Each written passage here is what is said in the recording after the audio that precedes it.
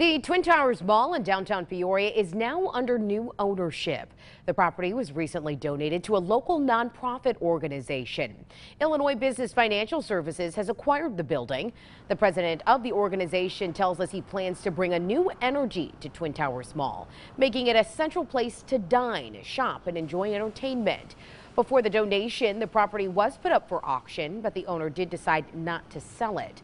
The mall will remain open and no changes will impact businesses for current tenants.